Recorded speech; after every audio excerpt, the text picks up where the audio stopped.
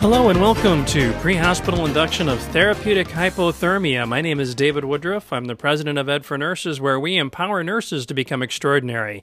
This is part of our 2-minute EBP challenge. Our 2-minute EBP challenge is one quick and easy way for you to stay up to date on what's happening in nursing. To sign up for free and get it into your email box, just go to edfornurses.com and you can get your own copy of the 2-minute EBP challenge. Every Friday comes out an email that tells you a question or asks you a question. You can respond back to that question, and then on Monday you get the answer along with the video.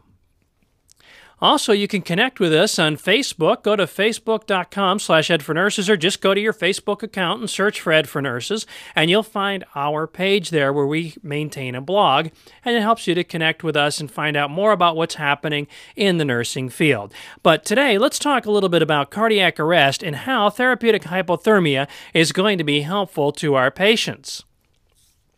What happens when a patient has cardiac arrest is obviously the first thing is that the heart stops beating. Next, we get decrease in perfusion. So the perfusion that is going to the heart and to all the other vital organs is going to be decreased, including the brain. So the brain is not getting as much perfusion as it normally would. Then we go through a process of ischemia, injury, and necrosis to the brain. So we get ischemic injury to the brain that is causing some long-term neurologic dysfunction in our patient. If this dysfunction is global enough, or large enough and long enough, then the patient could really have long-term disability or may not be able to be resuscitated at all. Lastly, we can end up having reperfusion injury. Okay, it would sound like, all right, if the patient's ischemic and not getting any oxygen to the brain, wouldn't it make sense that giving him some oxygen to the brain would be a good thing?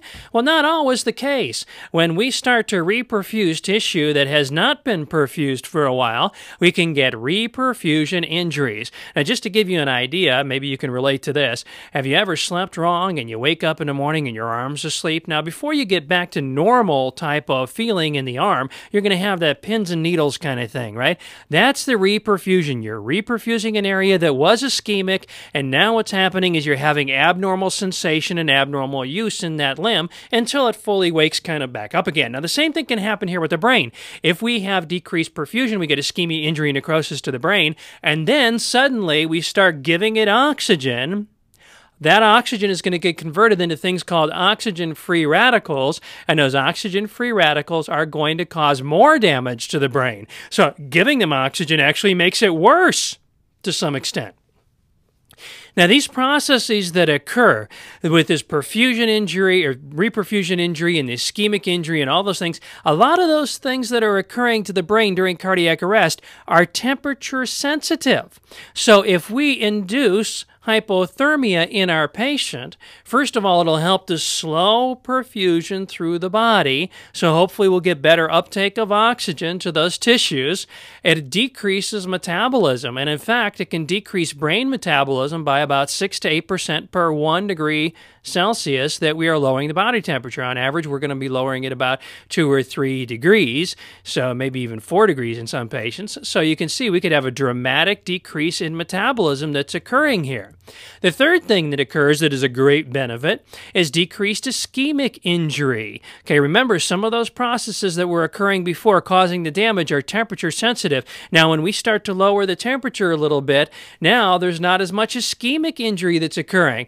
And then lastly, we also get a decrease in our reperfusion injury.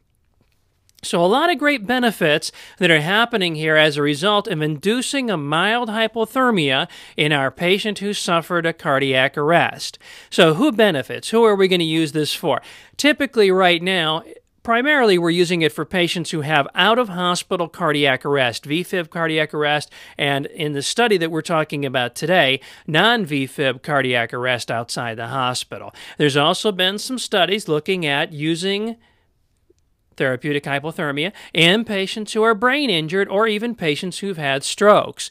Now, there isn't good guidelines yet for this. We're still getting some data back and some research back, so don't get too excited, but that's on the horizon. So pretty soon, we might be using hypothermia also in your patient who's had a stroke.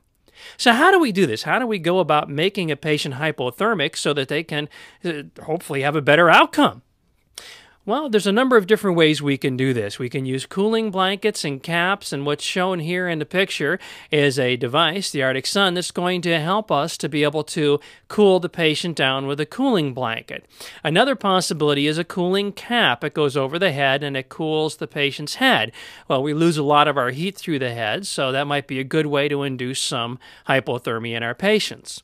Other studies have looked at using ice packs, just packing the groin and the axilla with ice packs to help to decrease the body temperature. Some of them have used this in combination. They found that cooling blankets sometimes are just not effective enough at getting that body temperature down. So instead what they're going to do is pack the patient with ice and the cooling blanket. After the patient reaches the target temperature of about 34 to 32 degrees, then we remove the ice packs so that the cooling blanket can maintain that target temperature.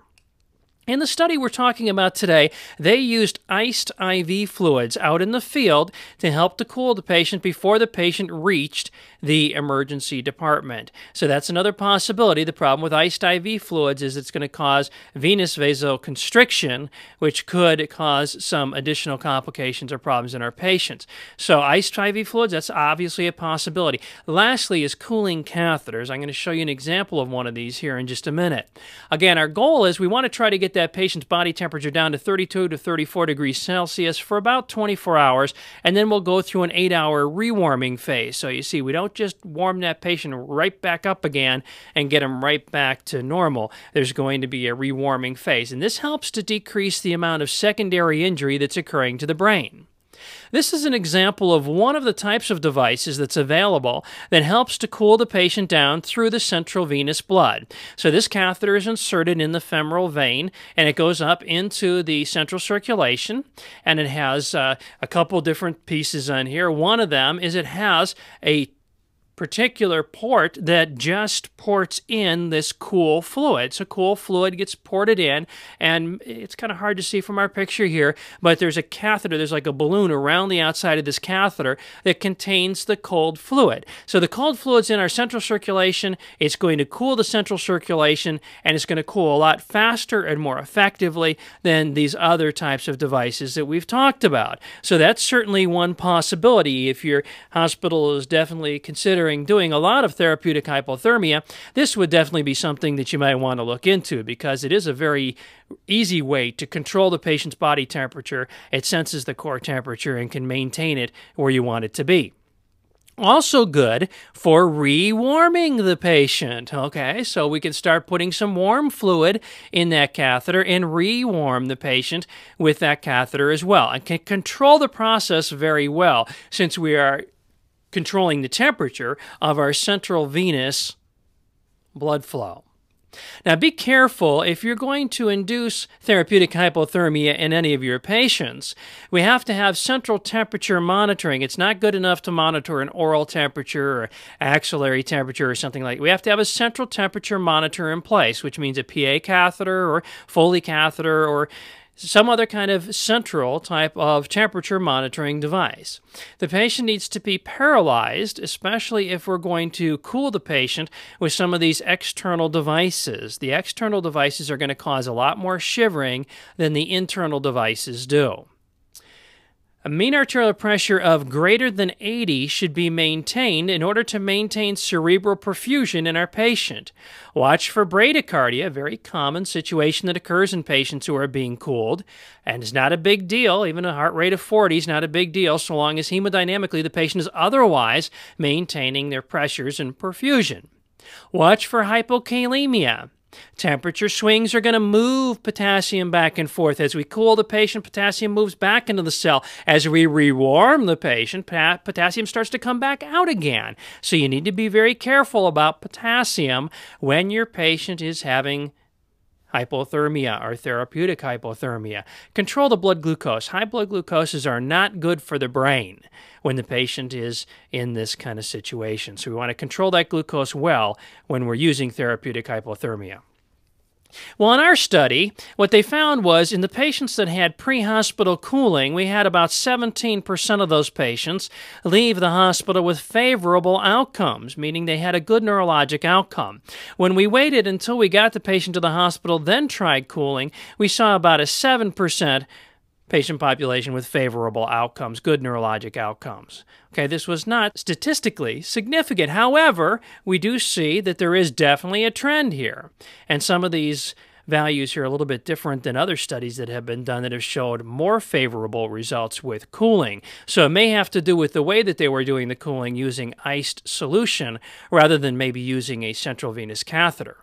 The take-home points are that therapeutic hypothermia appears to improve outcomes, but we still have much to learn, and protocols need to be standardized. Before you start to do therapeutic hypothermia on any of your patients, make sure that you have a protocol in place. There's a lot of little things that need to be in place, so we don't want those things to get out of place and have some problems. He says, Scott, it's Oates. I think he's died of indecent exposure. We certainly don't want your patients to be overexposed and get too cold. So this is a very well-controlled process. It's not something that we're just going to kind of do willy-nilly, because that can cause additional complications, and we're not going to get the benefit that we hope to get. This is an article from Dr. Bernard and colleagues from Critical Care Medicine entitled Induction of Pre-Hospital Therapeutic Hypothermia After Resuscitation from Non-Ventricular Fibrillation Cardiac Arrest. And you can find it in the March issue of Critical Care Medicine from this year. Now, if you'd like to get nursing tips, you can get them sent right to your cell phone by texting to 86677 and put in the body of your text nursing tips. Once a week, you'll get a nursing tip sent right to your cell phone. Okay, so you don't even have to go look for it. It comes right to you. Only one a week so we don't run up big text charges on your cell phone. But if you'd like to get those, this is a service of Ed for Nurses. Text 86679 and put in the body of your text nursing tips. Well, thank you for joining me this week for pre-hospital induction of therapeutic hypothermia. My name is David Woodruff. I'm the president of Ed for Nurses, where we empower nurses to become extraordinary. Thanks again for joining me this week, and until next time, bye now.